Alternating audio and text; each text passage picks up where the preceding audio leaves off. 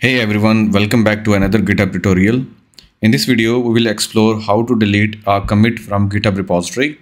Sometimes you may want to remove a commit that contains sensitive information, has an incorrect message, or is simply no longer needed. Navigate to your local Git repository using the cd command. I am already inside my repository. To delete the last commit, use this command: git reset hard HEAD and this tilde sign and 1.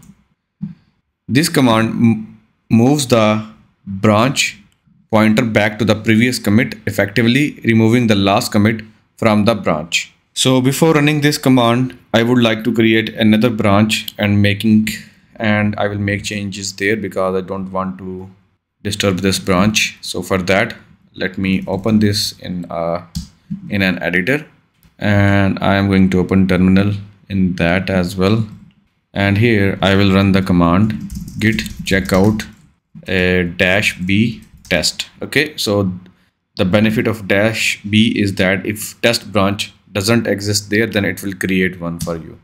Okay, now you can see that it has been switched to the test branch. You can also double check it by using the command git branch, press enter. You can see that you are on the test branch right now. Now I'm going to make a change here. So let's say in the readme file, I will remove everything and save it. Once you do that, you will check git status and you can see it is saying that readme.md file has been modified. Okay. Now I would like to push it to the remote server, git add dot and git commit -m and changes, press enter. Okay, it has been added to the staging area and it has created a commit message. Now we are going to push it, git push origin test. Okay, it has been pushed online. Now let's double check. You can see that in real time this section has been appeared that it is saying test branch had recent pushes 3 seconds ago. Okay, that's mean it has been pushed. Now let's clear that and use the git log command, and here you can see all of the commits that we have, and this is the most recent commit that we just made, and this is the commit message that I used. Now I want to recover this readme content that I lost. I don't need this commit message, so for that let me exit this by using :q from the keyboard, and now use the command git reset hard and use head -1, press enter. Actually it has to be tilde sign. Okay, you can see that we got our readme file back, and here if you use the git status, there are nothing to commit yet.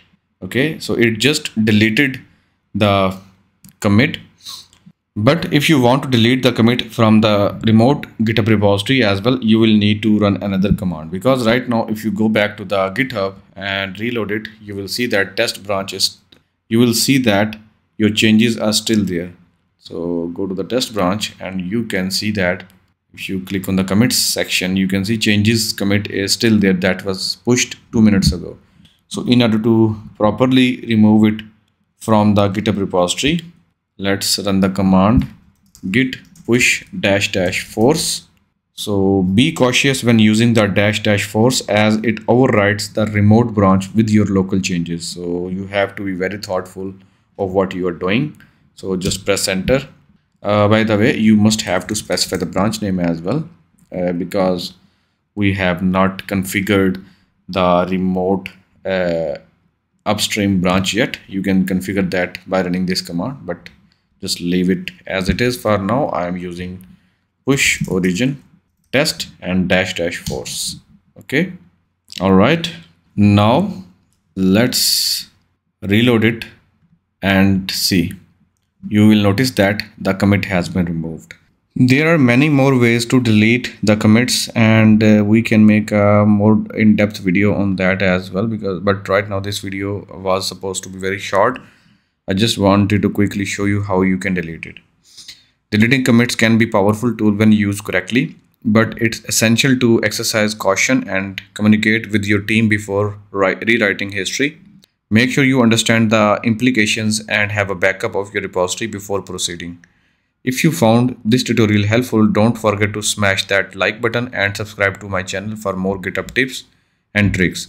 Also, if you are in need of reliable and high performance web hosting, be sure to check out Hostinger. I have partnered with them to offer you an exclusive discount. Simply click on the affiliate link in the description below to get started with Hostinger and take your projects to the next level.